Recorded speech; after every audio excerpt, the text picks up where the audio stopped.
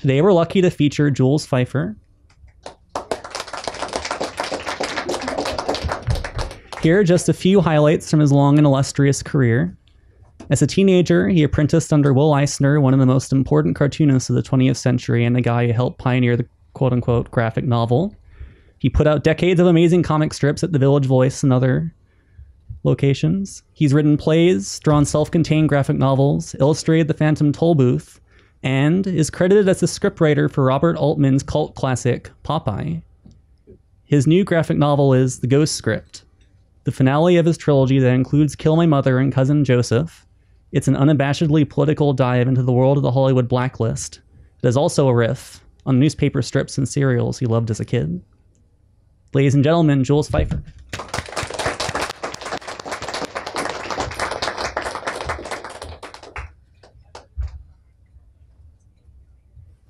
I move very slowly at this age. Get used to it. I'm going to be 90 in January. So I think I'm still beginning. It's lovely to be here. I love coming to this store. I love the audiences. I love the atmosphere. I love just the general feeling of people who love books, who love ideas, who want to talk, who want to engage, and it makes me happy that I keep getting invited back. It makes me even happier that I keep giving them a reason for being invited back. The reason today that brings us here. Hello, Jewel. There's Jules Stoddard, ladies and gentlemen, a great human being and a bookseller of renown. I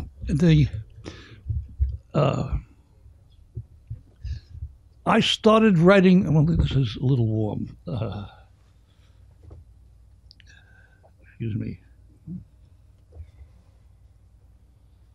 I usually keep on the jacket because I think it holds me up, but that may be an illusion.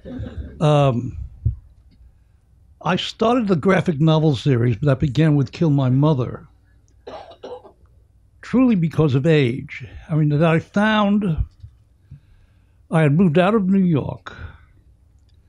I was living on Long Island, living out in the Hamptons, where I had been, I chose the Hamptons because I had been teaching a writing class called Humor and Truth out at Stony Brook Southampton University, or college, not a university, and made friends there and liked the people there, and it was congenial.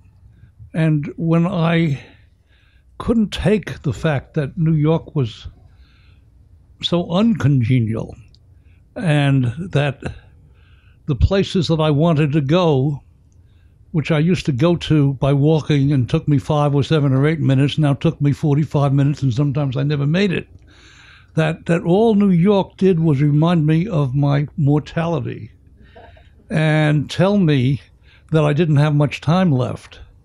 And when I moved out to the Hamptons, it helped me redefine my mortality so that I could make up how much time I had left.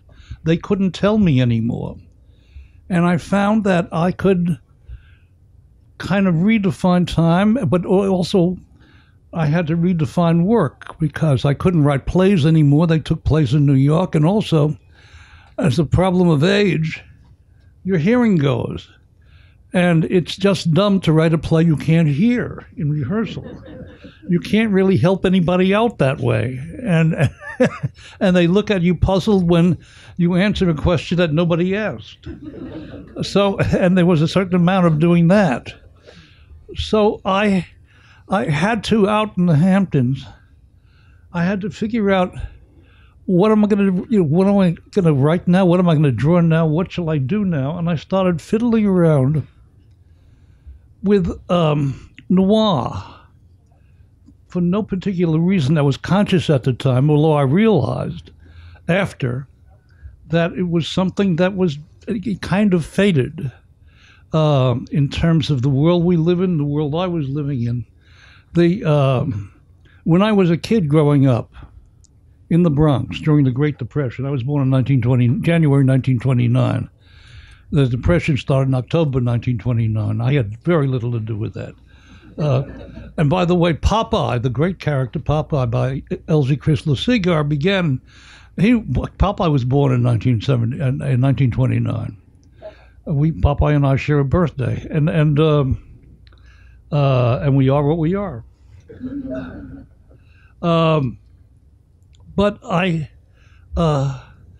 the thing about the comics when I loved them as a kid, there were the adventure strips like Terry and the Pirates and the adventure and Will Eisner's Spirit. There were these wonderful action stuff that got. I mean, they made a whole new world for me as a little boy, 4 or 5 in the Bronx during the years of the Great Depression. And as I got older and started getting into my own work, I realized that my drawing style was antithetical to doing that kind of work. That's not the work I knew how to draw. I couldn't handle the brush like those the cartoonists who drew those strips did. I couldn't handle the form. And the more I tried, the more embarrassing it looked like. And so I had to abandon it and moved more in the direction of humor, and which I also liked. But my real dream was these adventure cartoons, and which were moving out of commercial feasibility anyway. So that all of that was, all dying off. But so for years, I'm not, as you know, I concentrated on the kind of cartoons that made my reputation the Village Voice, which were drawn very simply and very directly, because the whole point of those drawings was a kind of sleight of hand to seduce the reader to go to panel 1 to panel 2 to the end, where I hit them with the snowball, where I tried to bring the reader a degree of consciousness on social issues, political issues, relationships, whatever was on my mind. And because it was always often always a contrarian view, and something they did not often get, I had to bring them along gently. It's a con act, and I realized that if you dress it up with fancy drawing, or if you dress it up with angle shots, if you dress it up with shadows, and then the reader, you can't con the reader. Just have a deceptive, almost Thurber-like simplicity to each panel, and then you hit them with panel 8, and they say, "Oh my God!" and you've caught them, and you've given them perhaps a thought that you wanted to that they didn't have before, a way of looking at something. So for years I did that, but the drawing, while it worked, was essentially passive and was secondary to the con of getting the reader to go from 1, 2, 3, 4, 5, 6, 7 to the POW. When I gave up the strip, or they just lost faith in the efficacy of the strip, because I didn't think after 40 years I was doing any good at all except repeating myself. And I thought I was irritating the reader as much as I was irritated by the politics of the time, and that I was becoming a nag. So I thought it was better that I get out of that game. And that's when I moved into children's books, and I've been down here talking about a number of my children's books with great happiness. And children's books opened up a whole new world for me, and a whole new world of looking at drawing and illustration.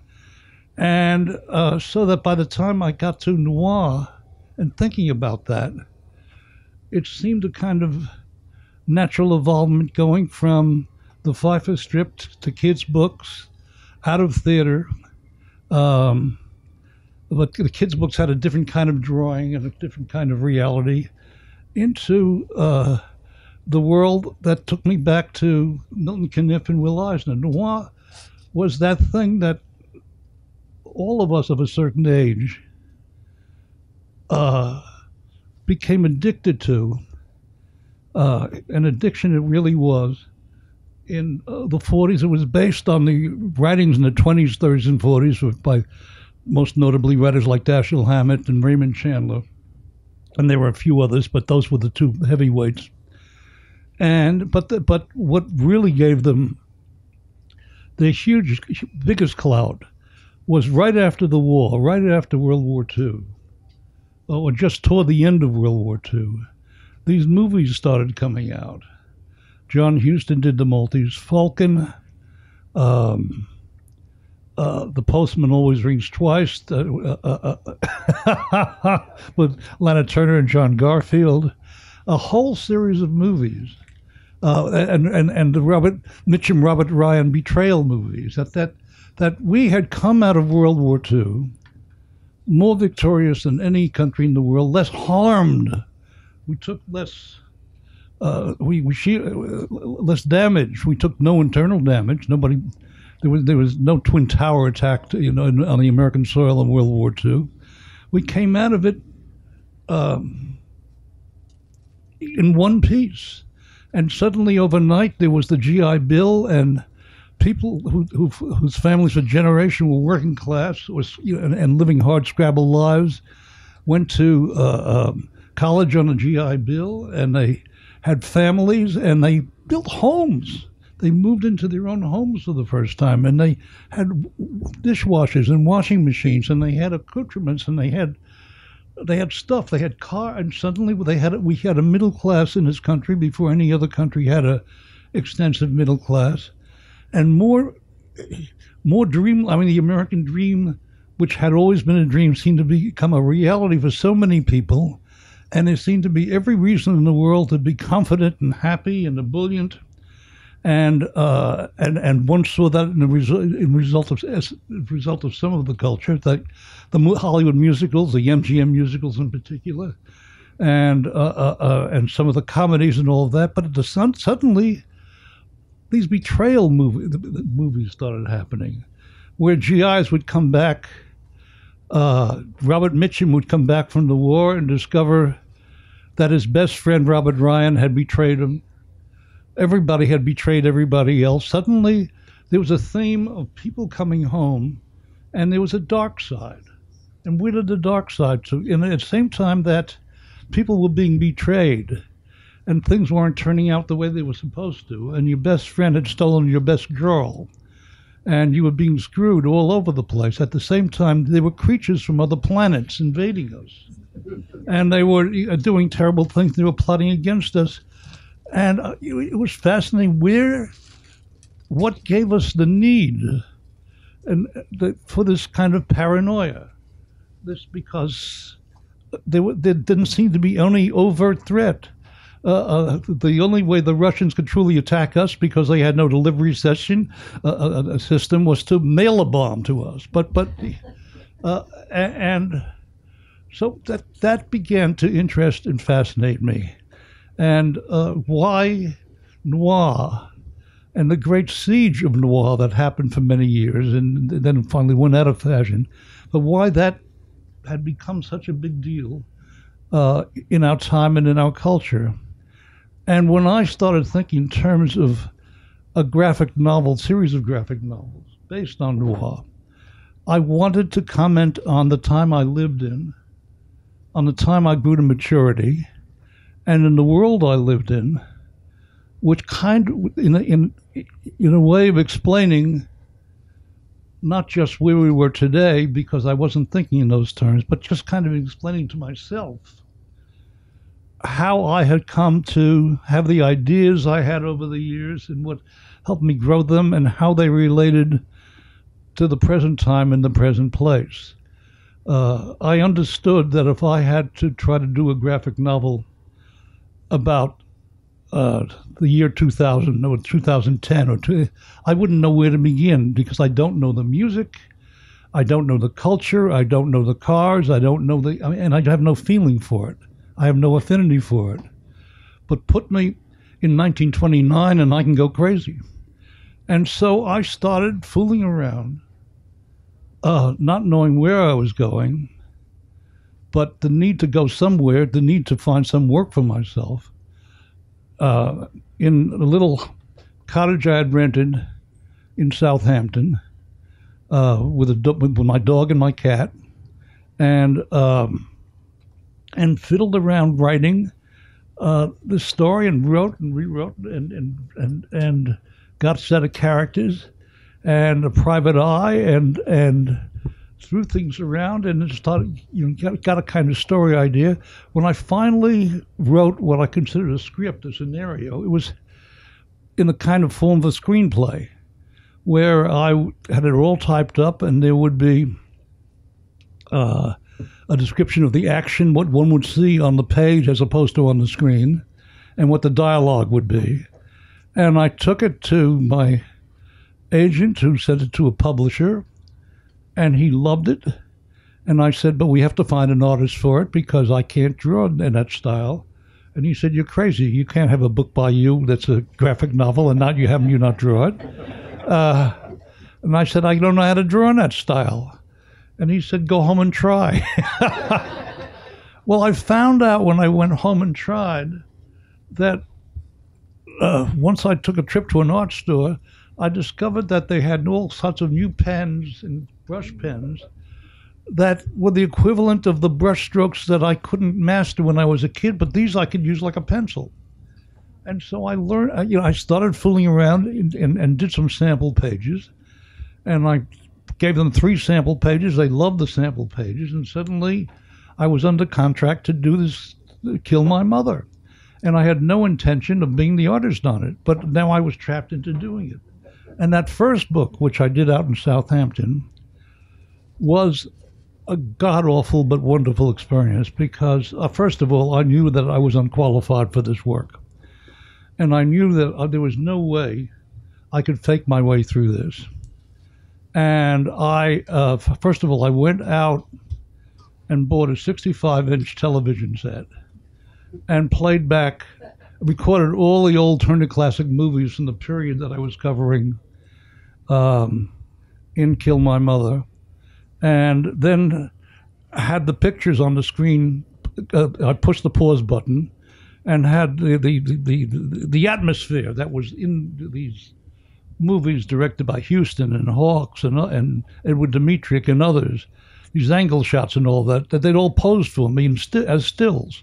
And I drew off the screen, I swiped stuff and got notes and did all of that, and so that I understood what the movies did and build up confidence in myself, my ability to do that. And as I stole things, I got ideas on how to illustrate the book.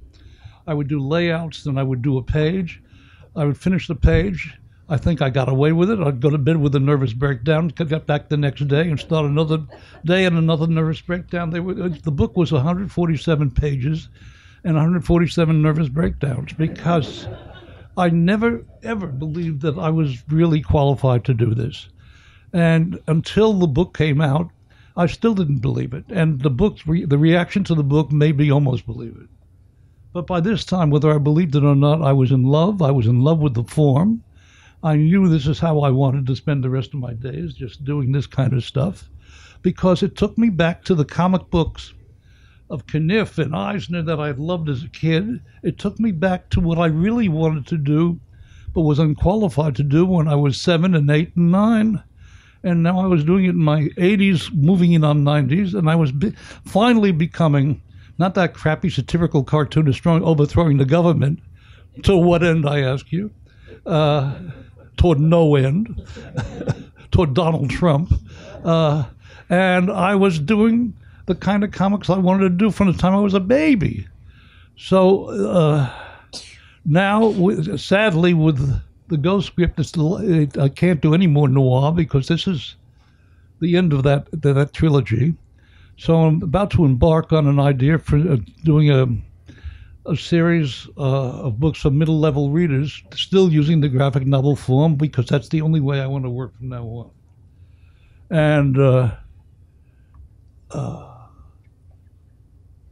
And that's all I've got to say about all of this part of my life. Does anybody have a question? Or more important, does anybody have an answer?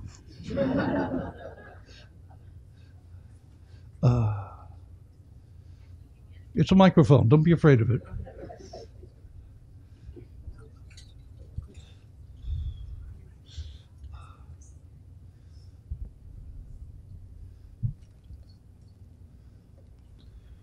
Mr. Feiffer, thank you very much for being here. One thing that I was wondering is during your career, did you have the opportunity to meet either Dr. Martin Luther King Jr. or Senator Robert Kennedy? I never met Dr. King. I met Bobby Kennedy several times, a number of times. Out of one of those times, when he was running, I did a cartoon that has gotten a lot of attention over the years. It's done as a children's book format, and it's called The Bobby Twins. And it says, "These are the Bobby Twins," and there's a kind of primitive drawing of two little Bobby Kennedys, and as if scrolled by a child. This is the good Bobby, and there's one Bobby, and then looking exactly like him, this is the bad Bobby. And and then I don't remember the cartoon after all these years, but it was basically, the good Bobby is for civil rights. The bad Bobby appoints racist judges down south. He was the Attorney General at the time. The good Bobby does this. He was still the Attorney General. And so I was pointing to the difference between the image of one Bobby Kennedy that he was running on as a potential presidential candidate. He hadn't declared yet, I don't think. And the reality of being the Attorney General and being involved in a lot of dirty business. And it ended with, if you want one Bobby to be your president, you have to vote for both. And end up that way. So on the basis of that, I think it was that I got invited by Bobby Kennedy to breakfast with him and a friend of mine named Bill Vannon, who was on his campaign staff, and a wonderful fellow, and another guy who was on his staff. And Bobby was, these two guys were immense, and Bobby was sitting in the middle, Senator Kennedy, and very demure, and we'd be talking and having a conversation, and then he'd wisecrack to one of the guys, and this guy would say something, and kind of defending himself, and then he'd wisecrack to the other, and he would defend himself. And I realized that Bobby was kind of playing off one of his aides against the other to show me how they would sing and dance for him, and how he could get them hopping. And it was a kind of prom queen tower play, that look at all the boys, and I was both amused and irritated by this, because it just I didn't like that game, and didn't like that he was doing it for my benefit, and I was very down on. I supported, until it turned out to be a terrible mistake, Gene McCarthy for president, and was against Kennedy. And it took me years to believe, as I finally do now, that Kennedy really could have made a change and really might have done something. But during the time of his life, I was not a fan. I mean, I saw great moments that he had done and very impressive things that I had done, but I saw some shabby things he had done too. And the shabby things during his lifetime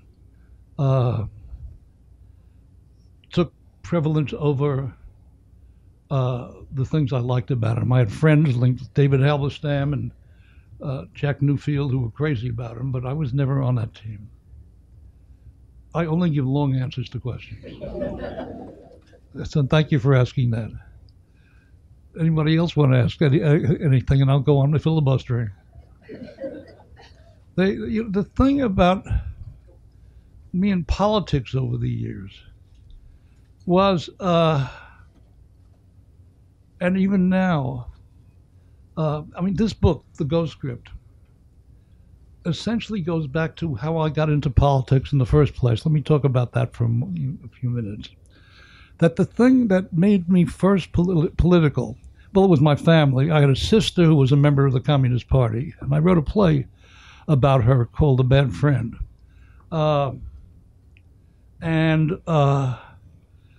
and she had all of these attractive young men from high school come to the house, and they would talk politics and they would talk back and forth, and they were very funny guys, and they were and some of them were Reds and some of them were just lefties, but they had an attitude and a wise guy attitude to this whole style that basically informed my youth and probably informs my adult years. I kind of stole it from them.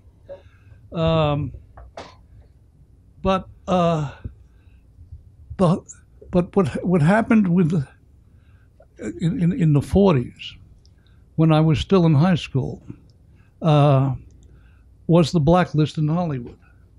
And now, why the blacklist became so important to me and why it became such a personal thing to me, I never understood, because it had nothing at all to do with me. I had no ambition to ever write movies. I had no ambition to be a writer. My older sister, the communist, was going to be the writer in the family. She had announced that, and nobody ever dared argue with a Stalinist. And I was the cartoonist. But when these Hollywood writers got thrown in jail because they had the wrong politics, and some of them no doubt were communists, maybe all of them were communists, but that they had the means of taking a living away from them, I thought that was impossible, and I could not believe that anybody could defend that. And as I said, I don't know why that meant so much to me emotionally, because I identified in no way with that professionally. Except I liked some of the movies, and some of them I thought were just terrible. But the blacklist always stayed in my mind. And when I was in the Army in 1950s, I got out in 1953.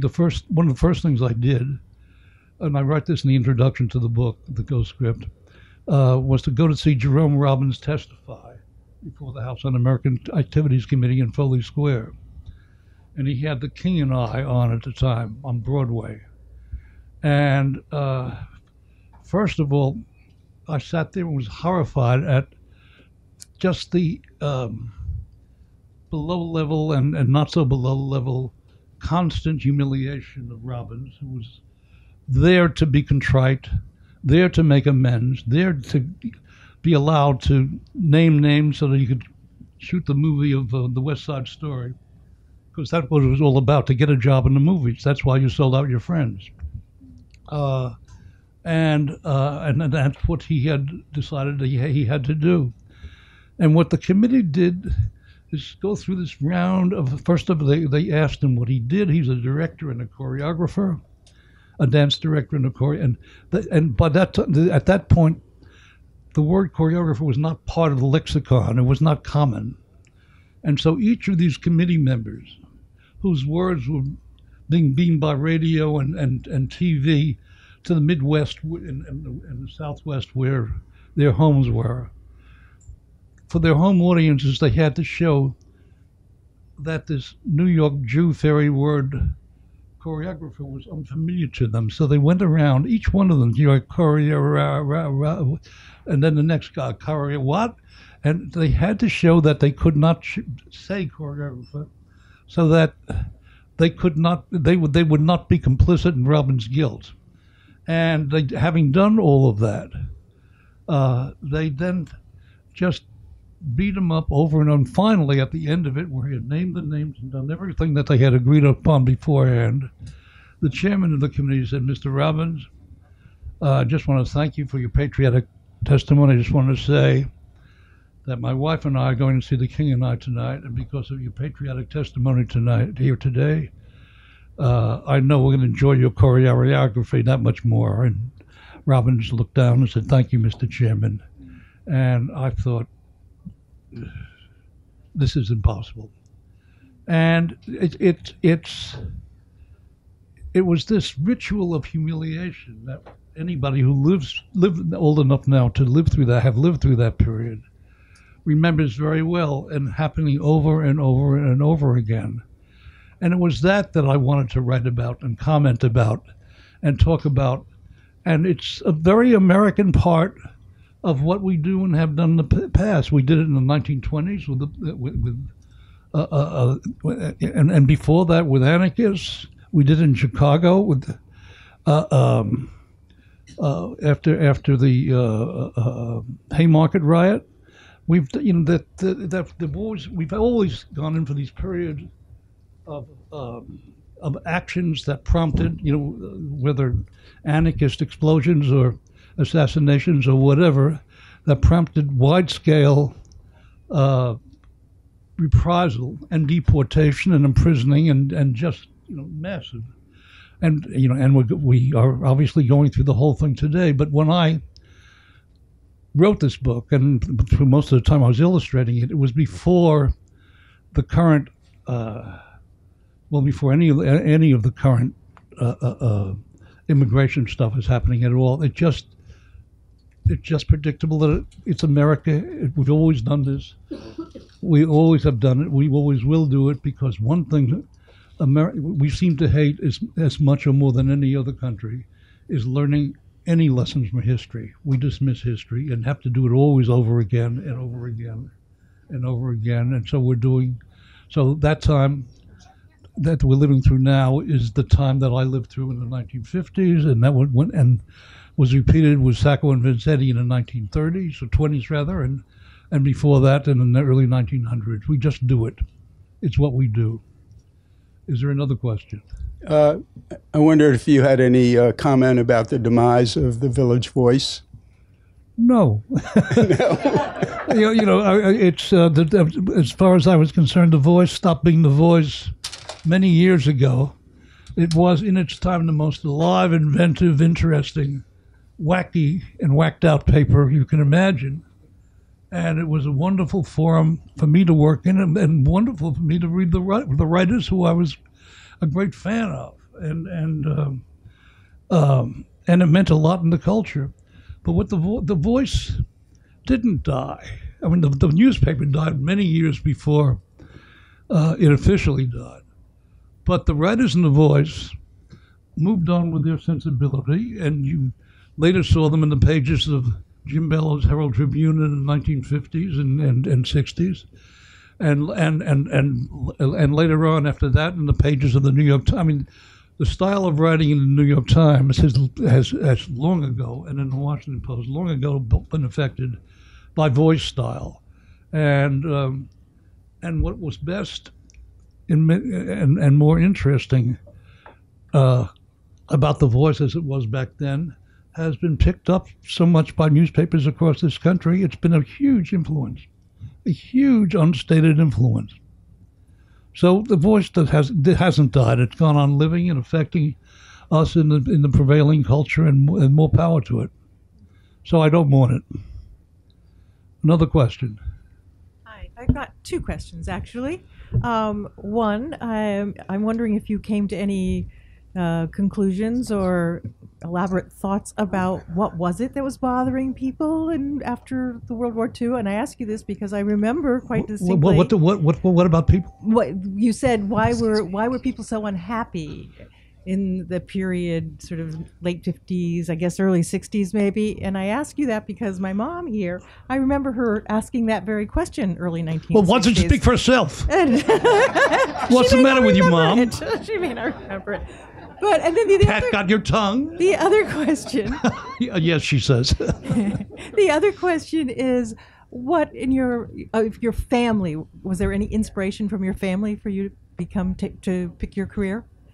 Oh God, the question of family. Here's what my family had to do with it. Don't go away. Don't run away. Stay up there and take this. Take your medicine. My high school, James Monroe in the Bronx, had for years, when I went there, and long before I went there, they had a ceremony over years where they honored 3 former graduates, and they elevated them to James Monroe High School Hall of Fame. And these 3 graduates would get up at a mass assembly of the school students, every year, and explain why they were important and give benefit of their wisdom to all of us. And we would sit there writhing in pain as these three people nobody ever heard of, most of whom hadn't been indicted yet, but many would be, in the public sphere or the private sphere, told us very somberly and very seriously how we have to stick to the rules, obey our teachers, do this. And I kept sitting there listening and looking at them and looking for some sign that they had ever been a kid, that they had ever thought, there was no sign that there was any youth ever in any of them. And I also thought of fantasize at the time. Someday I will be up there and I will tell the truth. And then the day came. And on that day, my parents were in the audience, and my two sisters. And I said, the secret of my success is that I always listened to the advice of my mother. And my mother gave me advice over the years to do this and do that. And I would follow that advice, and I'd fail. And something else would come up, and she'd give me advice, and I'd follow that advice, and I'd fail. And then one day it occurred to me that maybe I should try something else. So I listened to advice. I did the exact opposite, and I became famous. So having never stopped listening to doing exactly the opposite of everything my mother suggested is what I'm doing up here today. And the entire student body got up and applauded and cheered and screamed. The teacher sat there grim and stony-faced. The principal was looking grim. My parents were applauding. My mother was applauding because look how nice they are to her boy. But that's what I learned from my mother. How she was wrong about everything, even when she tried to be right. Yes, sir. And the spirit of the United What's States, that? And the spirit of the United States. Wait, come close to the microphone. Don't back away. The first question, sort of why the sort of downward trend of emotion in film after the war, when things were looking up? Clearly, it's a wonderful question. As I say, that's a question that haunted me and stirs the work. But I guess that through all of that, we had lived through so much of our lives pre-war and the Great Depression, obsessed everybody. But so much of it was based on an American mythology, the American dream. Everybody gets an opportunity. We ignored completely our racism. That with all of the advances of the New Deal, none of them involved civil rights. Because if it tried to involve civil rights, there would have been no coalition in the South. The South was all Democratic. And the only way you got laws passed was to support segregation and racism. And so there was no attempt to deal with what has basically been the key American problem, the key American dilemma since slavery, or since our creation. And I recommend to you, if you haven't read them, the current writings of Ta-Nehisi Coates, who writes at great length and quite brilliantly about all of this. And so even when we seem to be addressing our problems, as we did during the Depression, there were so many other problems that we were brushing under the rug, and we've always brushed stuff under the rug. We'll deal with that later. We'll deal with that later. We'll deal with that later. And after the war, all the things that we didn't deal with started popping to the surface. And you settle one and something else pops. And all the contradictions began popping. And it's those contradictions that basically led to me and my work, because I too was as puzzled as anyone else was. And I too was a believer in the American dream, and I too had thoughts that all we had to do was fix a little here and fix a little there. And I, too, was subject to things blowing up in my face, just as I thought it was getting better, as it does to this very moment. Except it's all blown up in all of our faces. Because how can you get along with a mythology that has been lying about itself from day one? So there we are. Now, aren't you sorry you asked that question? No, I'm very glad I did. Fascinating answer. Thank you. Did you draw any inspiration from any real-life movie stars or filmmakers of the time? Well, in the Go script, there's an actress, there's a star, has-been over the hill, starlet named Lola Burns. Lola Burns was Jean Harlow's name in a movie called Reckless. There are all these little... great naughtiness and fun was had by me, dropping clues all through all three books that just had to do with my own private obsessions here and there. So, and it may or may not mean anything, but there are a number of things like that in the books. I can think of a couple. I can't think of anything right now. As soon as I get off, I'll think of 3 or 4 more. But they're all over this. In this current book, I have one of my characters talk about reading The Spirit when he was a kid, and that was a lot of fun. I'll read that to you because The Spirit meant so much to me, and Eisner and his work meant so much to me that I thought it was my way of paying him back. Let's see. My hero, Archie Goldman, is a private detective and a loser private detective, and he always gets beat up. He can never win a fight. And here he is after a series of assaults where he is sitting there ruminating, and like like a drunk in a noir film, he's sitting there, thinking about life, and he says, "I used to read the Sunday comics about this masked crime fighter, the Spirit, who almost every week got into fights where he got the crap pounded out of him, terrible beatings, until at the very last minute, with his last shred of strength, he'd win the fight. And I'd read The Spirit, and I'd think, was it worth it? I've never been any good at fighting, but out of nowhere, I punch out a hopeless drunk because my mother got strangled. And the goon who strangled him, who's 30 years older than me, he beats me up until he drops dead of a heart attack. So, did I win that one? Do I know the difference between losing and winning? Can you live your life without knowing the difference? Is that something important to know?" So I take something that was a staple in every Spirit reader's memory of how much punishment, physical punishment, the Spirit endured. He got beaten up in more fights than he won until he'd finally win with a lucky punch or something like that, and was able to use it in my kind of salute to him, because as I was doing this last book, the importance of Eisner in my work, the importance of Eisner in the tilt of my career, how I ended up where I have ended up, is totally connected to him and couldn't have happened without him looking over my shoulder. And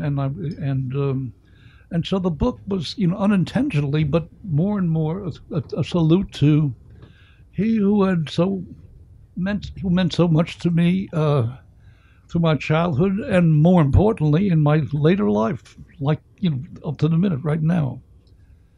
Can we take a few more questions before I collapse? Yeah. As you've grown older, have you developed a dance to September or a dance to autumn or winter? It's what do you want? How has it changed? Yes. Have you evolved in the sense of the dance as you've grown much more mature? Well, I last I'm tired, so I don't remember exactly what month. I think it was last fall. No, last April, in Northampton, Massachusetts. There's a wonderful art gallery, the Rich Michelson Gallery, and he gave me a huge show last April, and it's got 100 dancers in it, and they're all new.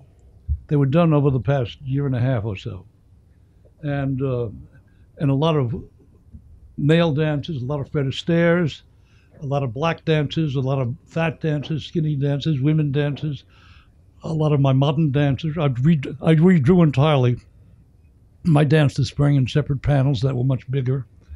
And I had a lot of fun with all of it. And it was a terrific exhibition. And go on up there. You can see it now. So, Sure. Astaire, the modern dancer, came into being because when I got my first apartment in New York, when I was doing stuff for the Village Voice, the first young woman to come home and sleep with me was a modern dancer. Her name was Judy Goldstone, and who later became Judith Dunn, a very influential dancer down at in the Village. And so you don't forget that. And she was very proud of that. that she was the dancer. She was the original dancer. And I began as an alternate doing Fred Astaire dancers in drawings and in strips, occasional strips, because more than anyone else, a single figure, what Astaire represented to me in how he worked was how I wanted to work, where you never show the effort, where you never show how hard you're working, how you work very hard to make it look easy, to make it look effortless, to make it look as if, who, me? What? I'm not doing anything. The difference between Gene Kelly, who was a great dancer, was that he was always showing off, and he wanted you to see how hard he was working. And he wanted the applause. And you get the feeling Astaire was always embarrassed by the applause. He just wanted to he was doing it because that's what he did. And that's what the work means to me. I do it because it's what I do and what I love doing, and I do it and go on doing it because there's nothing else I know how or care to know how to do. And on that note, I will thank you all. Oh. But Ginger Rogers did it backwards. That's not You stole that from Arlene Croce. No, but that's not what my comment was going to be. So no more questions, Jules? Oh, you want a question? Yeah.